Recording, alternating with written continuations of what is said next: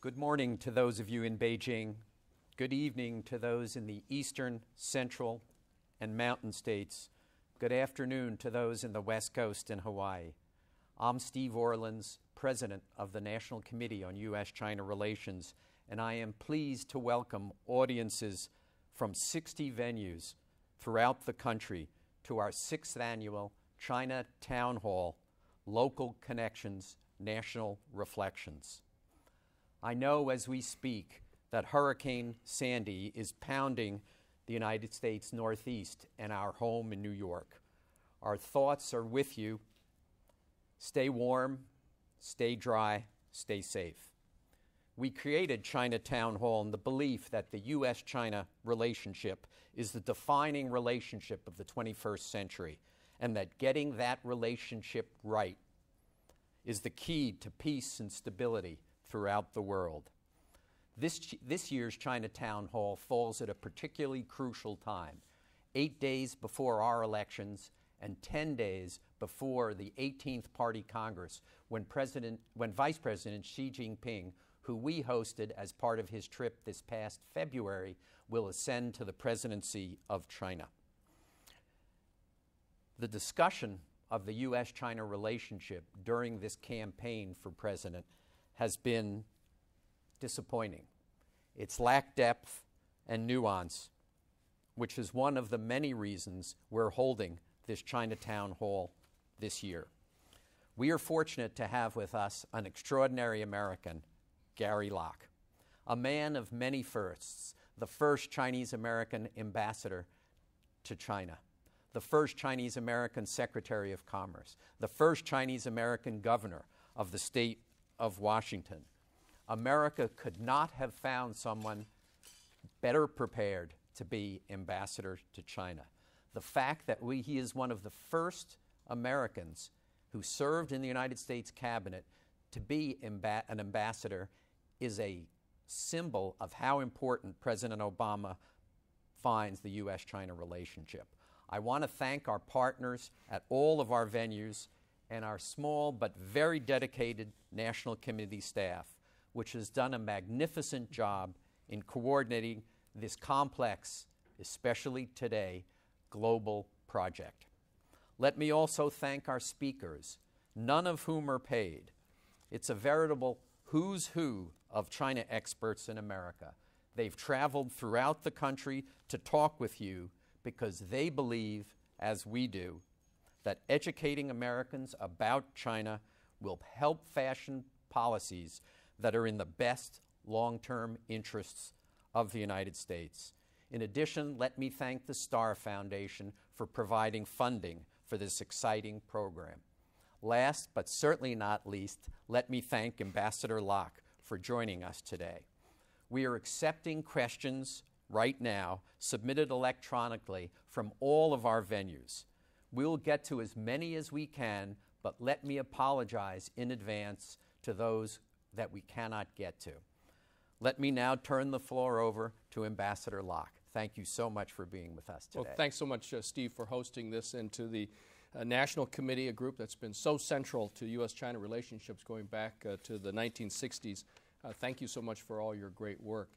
The committee has really contributed so much to U.S.-China relations over the years, and special thanks to all the supporters and funders of this great national committee. First of all, as Steve mentioned, we want to mention Hurricane Sandy on the American East Coast. We're watching the news of the winds, the flooding, and the power outages, and our hearts go out to everyone affected. We're keeping you in our thoughts and our prayers. Please stay inside, be safe.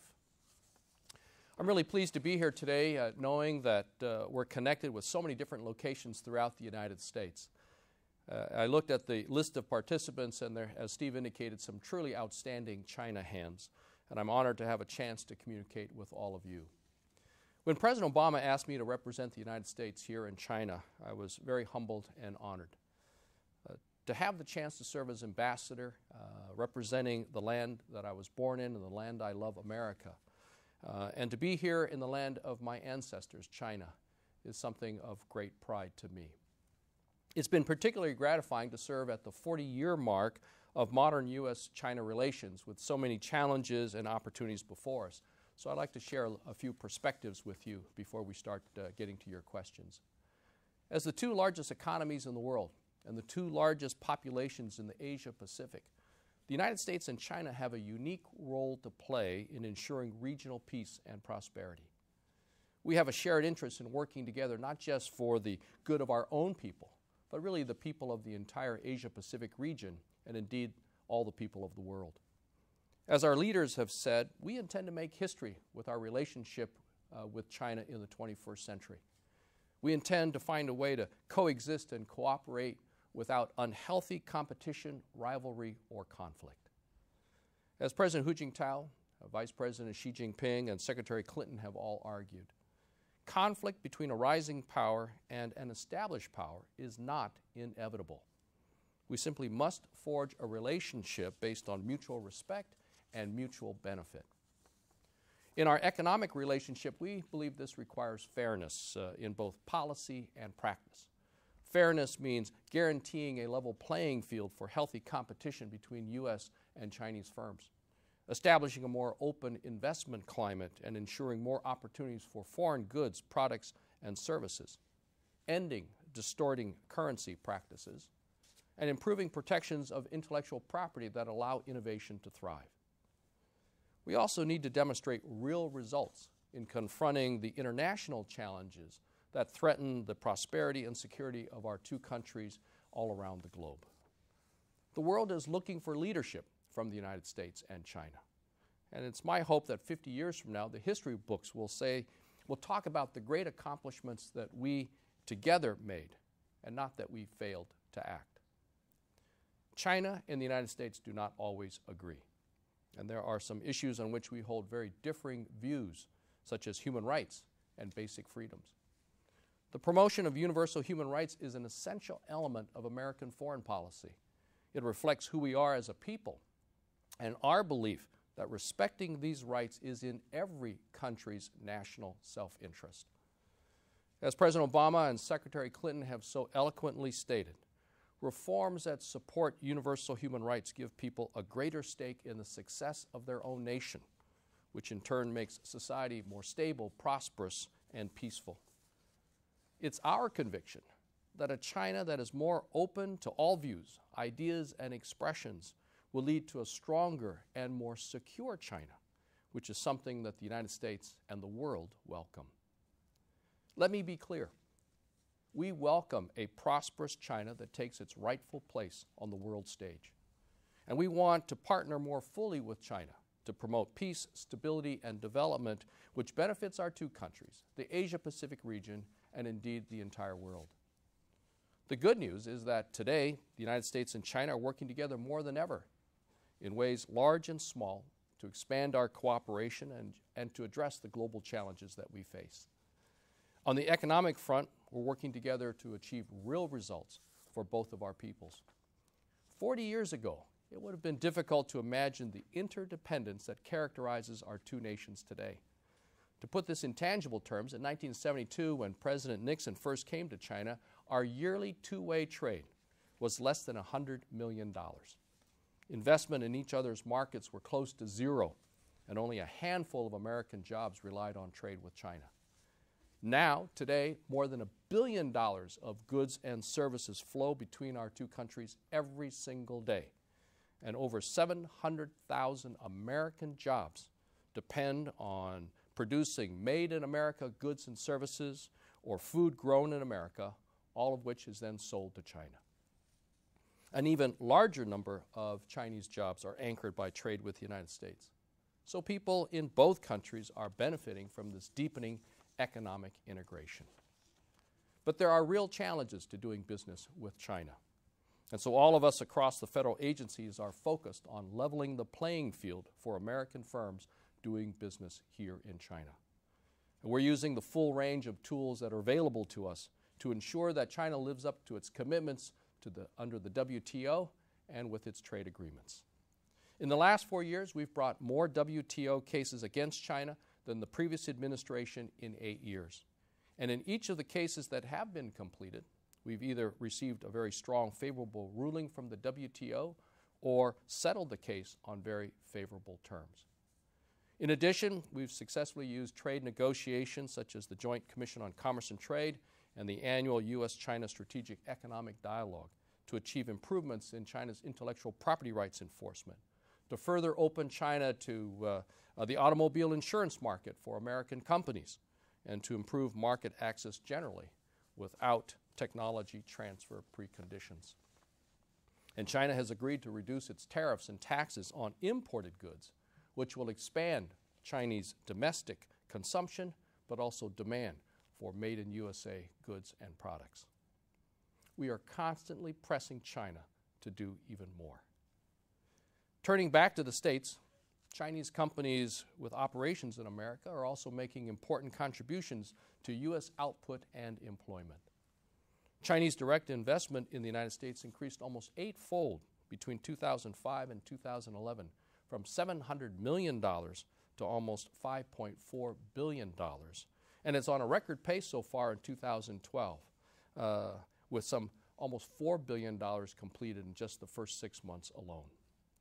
This trend is a very positive development for both China and the United States, because Chinese companies benefit from gaining access to the world's largest market, to a well-educated labor force, and to the most modern management and corporate governance.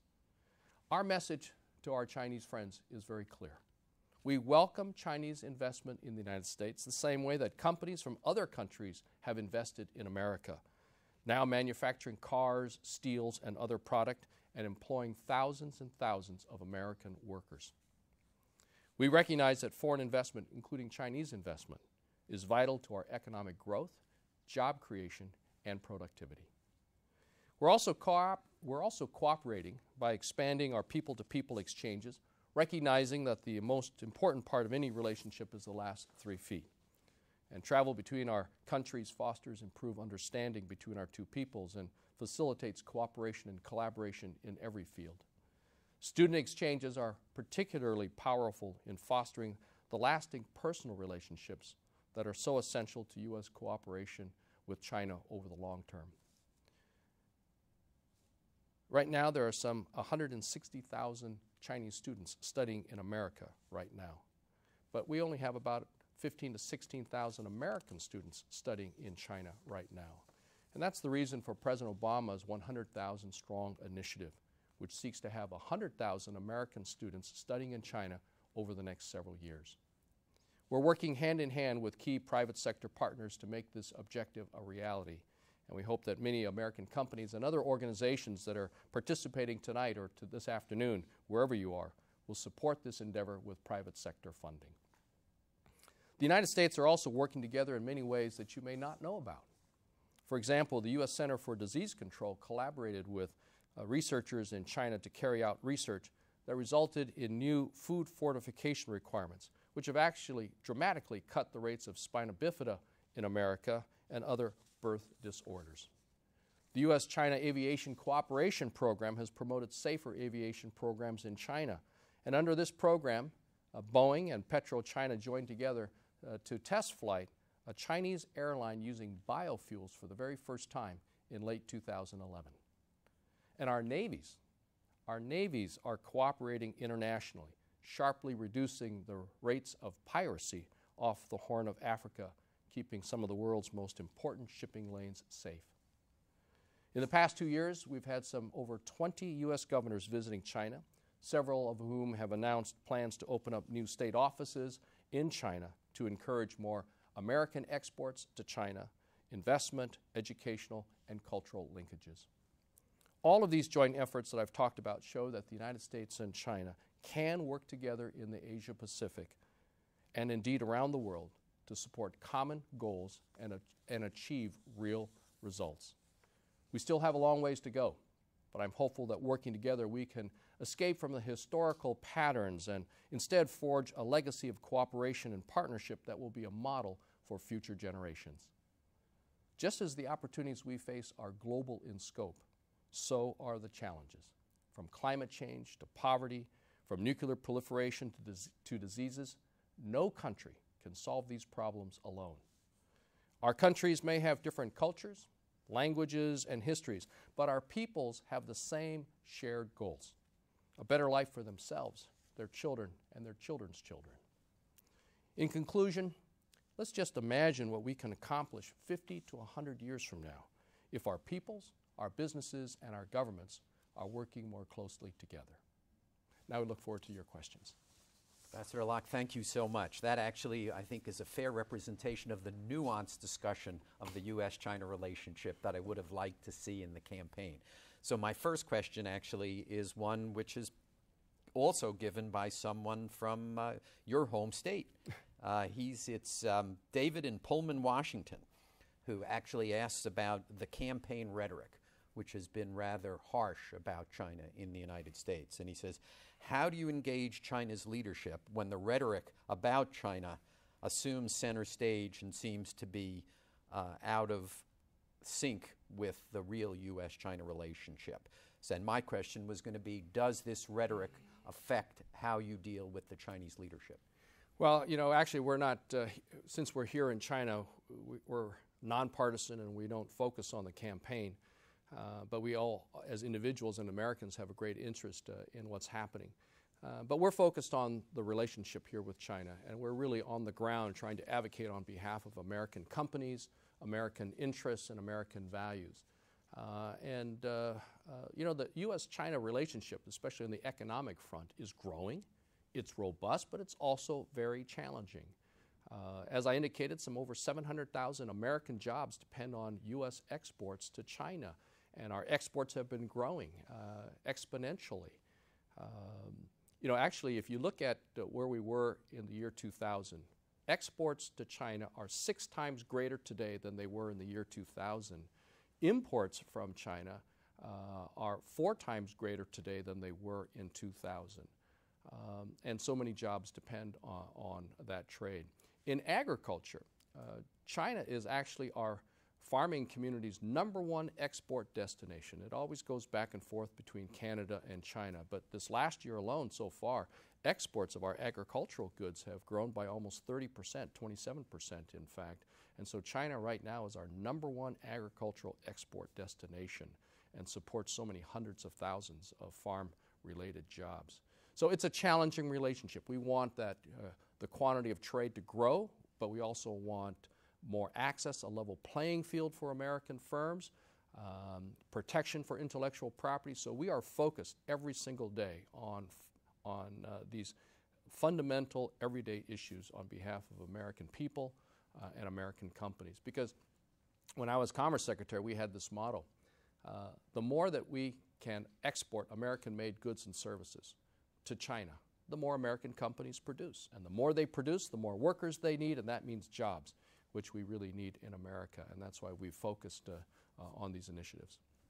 Last night there was an extraordinary performance at the National Theater right off of Tiananmen here in Beijing of the U.S. Army Band and the PLA Band, where at the end they jointly performed Stars and Stripes to quite a rousing ovation from a mostly PLA and American audience. It was quite something. And I sat there and watched and thought, are there areas, and this was, again, obviously symbolic, but are there areas where we could partner better with the Chinese? When you think about it, if you had your wish list of what we could do better with the Chinese, what would it be? Well, actually, as I indicated in my opening remarks, there is a lot of great cooperation between the United States and China on so many fronts, large and small. For instance, our militaries, as I indicated, are cooperating and trying to fight the rates of piracy, the incidence of piracy off the coast of Africa.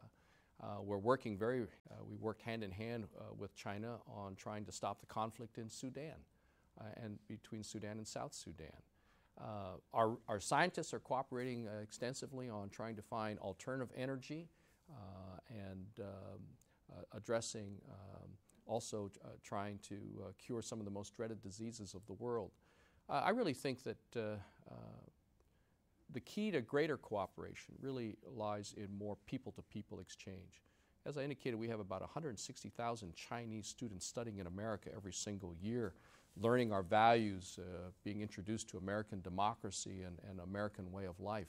But we only have about 15, 16, 17,000 American students studying in China every single year. We need more people from America to come to China to understand the history, the culture, the language, and the values of China, if we are then to have greater cooperation among our companies, among our scientists, our researchers, our universities, our governments, and obviously our people.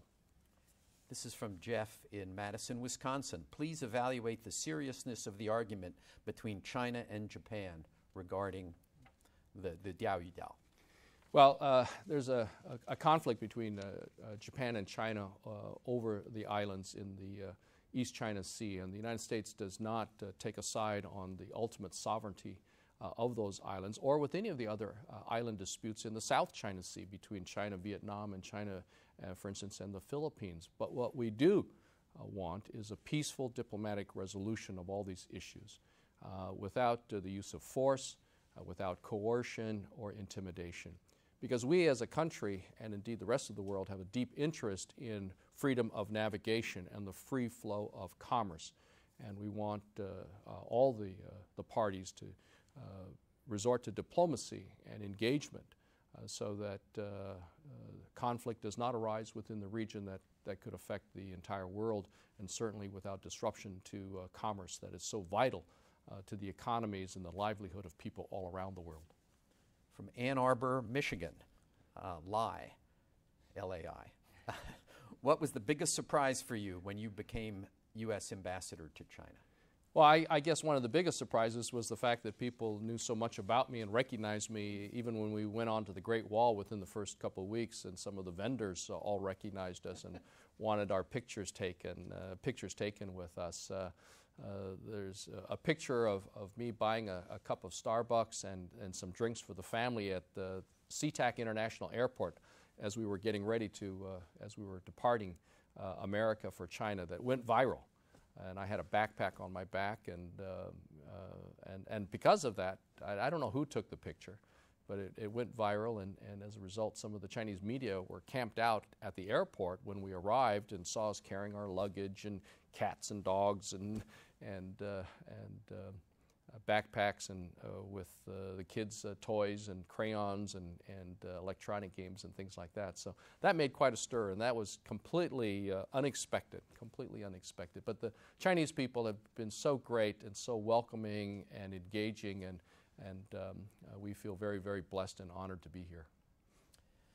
Someone from New York who is braving the storm, Denzi. Please share what you learned during your recent visit to the Tibetan Aba prefecture.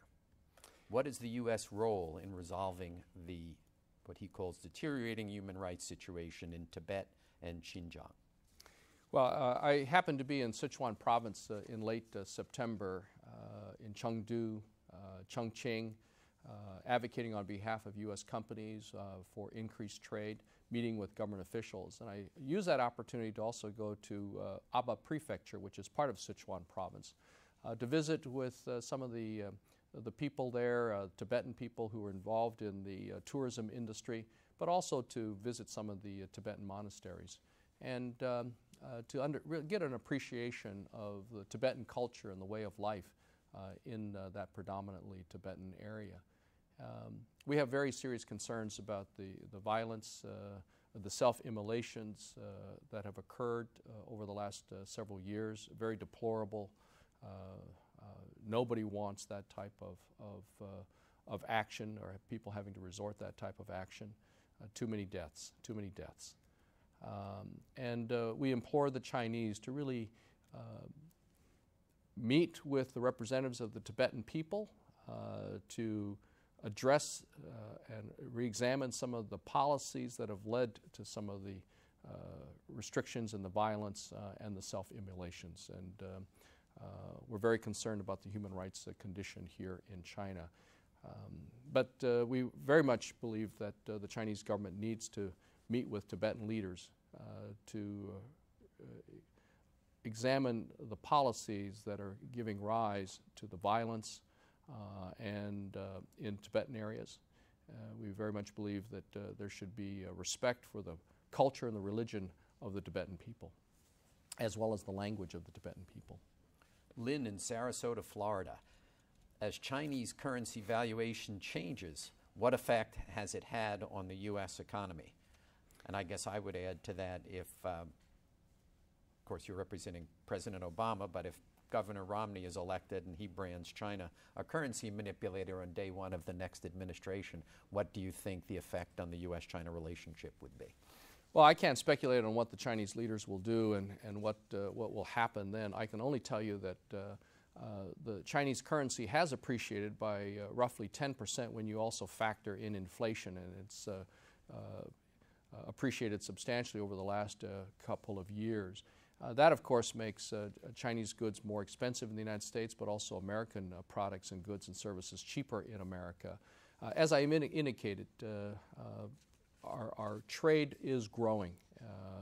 The U.S. exports of goods and services and agriculture is some 6 times higher today than it was in the year 2000. And certainly since China joined the WTO and has had to open up its markets to American products and services. But what we really need to focus on, and the big concern of American companies, is the lack of a level playing field. Some of the discriminatory policies that the Chinese government impose against foreign firms and including American firms, where in certain sectors American firms cannot even do business, or the Chinese government has has subsidies that favor the Chinese companies, or there's not strong enough enforcement of intellectual property rights, and so forth. So that's what we're really focused on, and I think that's the #1 priority of U.S. companies wanting to do business here in China or already doing business here in China. Another from your home state, but this one from Seattle. The first one was from Pullman. You've been working hard to attract Chinese companies to invest in the United States. They make contributions to U.S. employment, as you just said. But in 2 recent cases, clean energy, which was, I'm referring to the wind power case, and IT, I assume referring to the Huawei ZTE finding by the House Intelligence Committee, Chinese companies have been blocked from doing so. How can you promote U.S. as an investment destination with these kinds of activities in the United States? And this is from Christie in Seattle. Well, actually, if you look at the investment climate in America for foreign firms, it is still the most open investment destination and the most desired investment destination around the world. Roughly, for the last several years, about $100 billion of foreign investment comes into the United States. And you see German companies, from Mercedes-Benz and BMW establishing automobile factories in America. You have Brazilian juice makers in America, Russian steel mills in America, Korean and Japanese auto assembly plants in America now, so employing tens of thousands of American workers. And the cases that Steve, that you've talked about are really exceptions to the rule, because there's record Chinese investment in the United States. And for instance, there's a Chinese company that's opening up a steel pipe manufacturing plant in Texas that's going to employ some 2,000 people. There's a Chinese company in Mississippi employing local people to build electric automobiles for export to Europe, actually. So we welcome the same type of Chinese investment and establishment of offices that will employ American workers, because we want those jobs for the people of America. The reality is that in the case of this wind farm, which was blocked on national security grounds, every single year this committee, CFIUS, that examines foreign transactions coming into the United States for national security purposes, only about 100 out of the thousands and thousands of foreign direct investment cases, only about 100 are examined by this committee every single year, and only about 5%, only about 5 of these transactions are ever modified for national security reasons. And only one that you pointed out, the wind farm case involving some being close to a military base, has been blocked. But that very same company has many other successful investments and operations in America. So our message to the Chinese is that we welcome Chinese foreign direct investment in the United States, the same way that we welcome Japanese, Korean, Brazilian, Russian, Indian, German operations and factories in America hiring American workers. This is from neighboring to your home state, Ray in Portland, Oregon. In the past, it was impossible to understand China's politics without understanding the role of its military. In 2012, what is the role of China's military in determining its domestic and foreign policies? Well, we very much would like the Chinese military and China to be more transparent and open about their military capabilities, their intentions, and their plans. And that's why we're really focusing on more military-to-military exchanges. I mean, Steve, you're talking about the military bands, the U.S. Army Band and the People's Liberation Army Band that had a joint concert last night in Beijing. They also had a similar joint concerts in the United States last spring. But actually there's more engagement among the military leaders than ever before. Secretary of Defense Leon Panetta was here most recently. Secretary of Defense Gates was here last year. Chairman of the Joint Chiefs of Staff have been here. A lot of exchanges. We need more of that interchange so that we understand each other, so that we can avoid miscalculations, unintended consequences, unintended conflicts.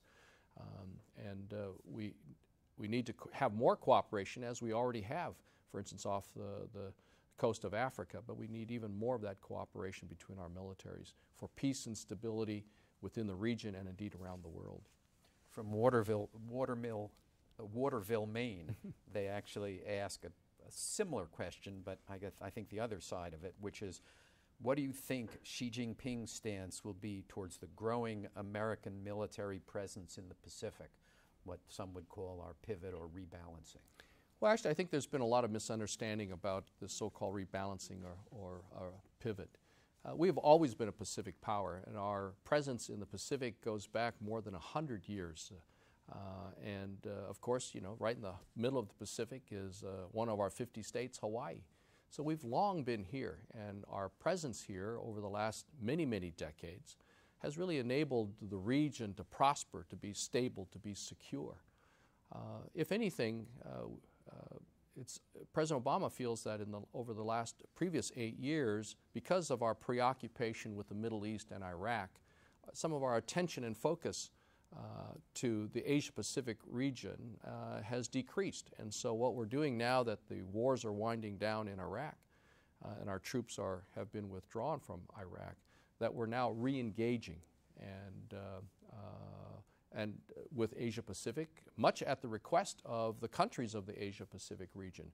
And that engagement also includes China, and it's not military. I mean, yes, we have a few extra, we're going to be rotating some, maybe 2,000 troops through Australia for joint military training and exercises. But our engagement with all of the Asia-Pacific region is focused on economic integration and development, technical assistance, helping respond to natural disasters, cultural exchanges, and that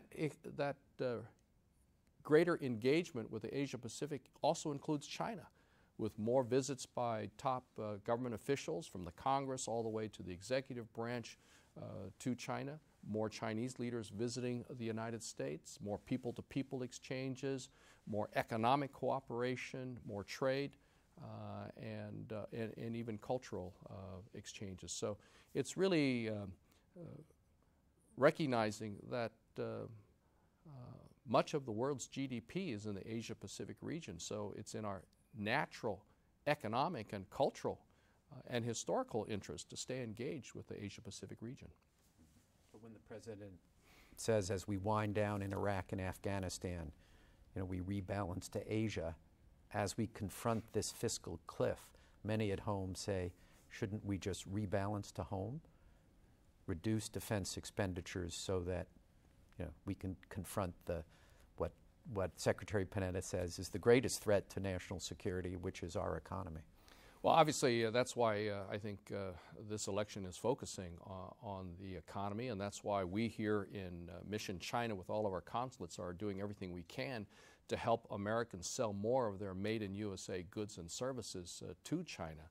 again, the more that American companies export to China, and to do that, we need to level the playing field and to open up markets for American companies here with strong protections for intellectual property rights, rule of law, transparency of their legal system, greater predictability of their legal system. American companies will be able to sell more to China. And the more they sell, the more they produce. And the more they produce, the more workers they need. And that means good paying jobs for the people of America. Because export-related jobs actually, by and large, pay more than the typical wage in America. And as I indicated, boy, agriculture has really been growing by leaps and bounds in terms of its exports to China, such that China is America's #1 agricultural export destination. The demand for those high-quality farm products and commodities from China is very, very strong. This is from Santa Barbara, California. I'm concerned about fear in the United States of China. I believe, based on my limited knowledge of China, that fear is being perpetuated on both sides, which results in tensions escalating. How do you feel about that? Well, we are obviously a very intense competitor with China, but we also have very deep and strong cooperation on many fronts. It's like, I suppose Apple and Microsoft can be tough competitors, but also collaborators. I'm a lawyer and a tough adversary in court with public defenders when I was a prosecutor, but we'd all be friends after work, and prosecutors and public defenders were coaches on the same soccer teams for their kids and engage in a lot of community activities together. We have a very challenging relationship with China on many fronts. We cannot minimize those challenges or those difficulties, but we're making progress on those, and we have a whole host of mechanisms from the annual Joint Commission on Commerce and Trade, or the annual Strategic and Economic Dialogue, which looks at the entire relationship between China and the United States, from military to international issues, to security issues, to economic issues. And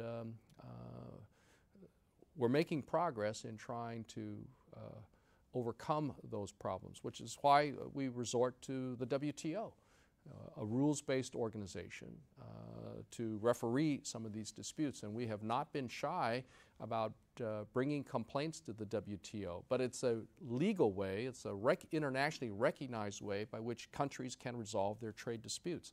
So the challenge is that while we have these tough issues between us, we want to make sure that our competition, our rivalry is not unhealthy, does not lead to conflict, and indeed that the relationship continues to grow. Because if you compare where we are today, and there have been ups and downs of the U.S. China relationship over the last 40 years, but you look at where we are today compared to where we were when President Nixon first came to China, we are so interdependent, so intertwined.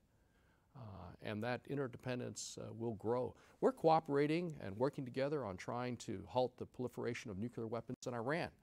We both have the same strategy. We have slightly different ideas. I mean, we have the same ultimate goals, slightly different strategies. But China, for instance, has reduced its import or consumption of Iranian oil by more than 20%.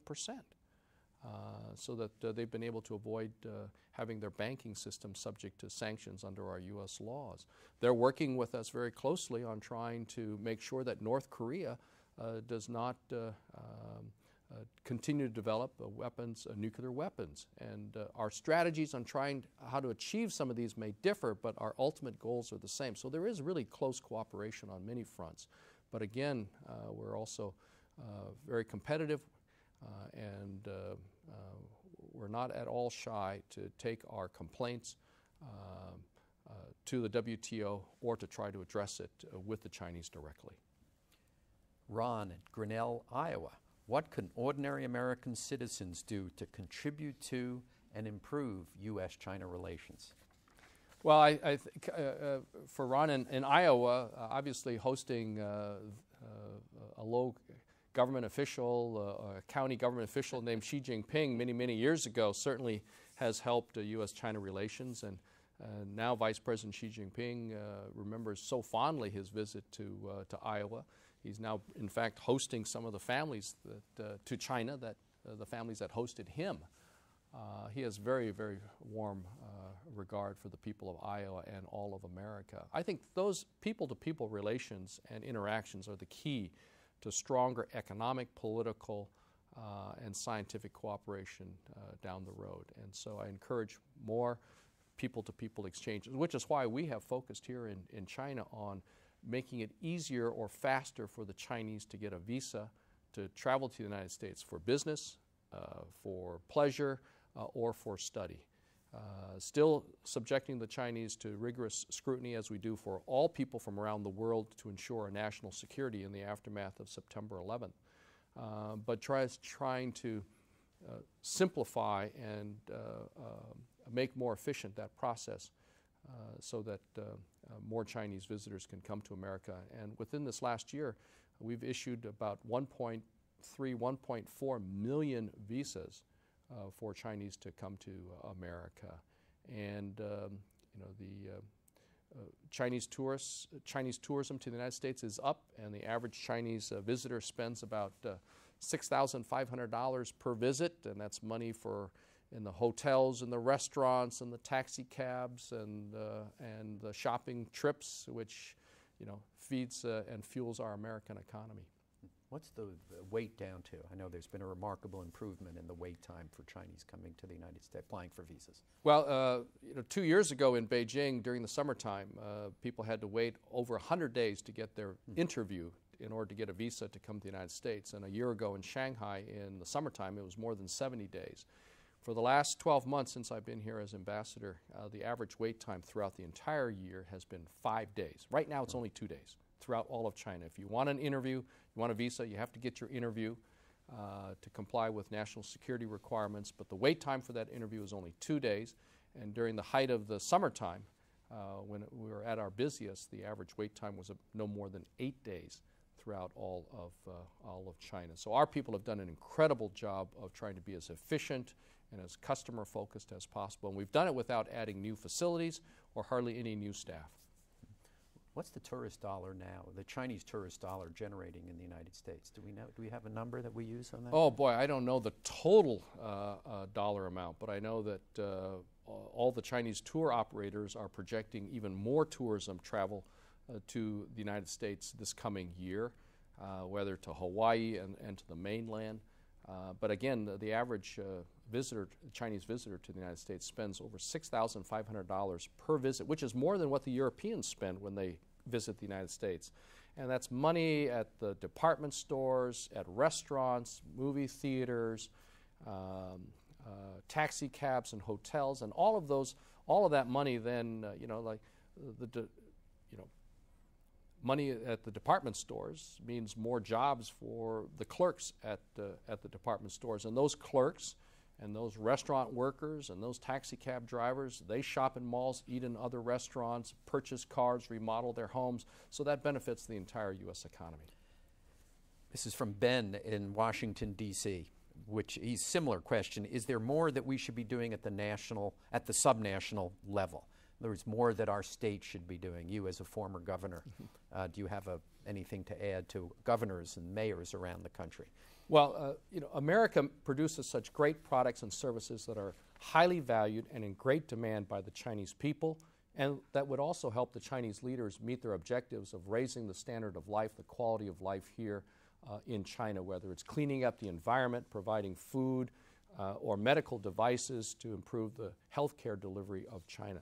So the challenge really is to match those great made-in-America goods and services, or the food we grow on our farms, and bring them to China. And that's where the governors and the mayors can really be effective, leading trade delegations and bringing their companies to China to help them sell those made-in-USA goods and services.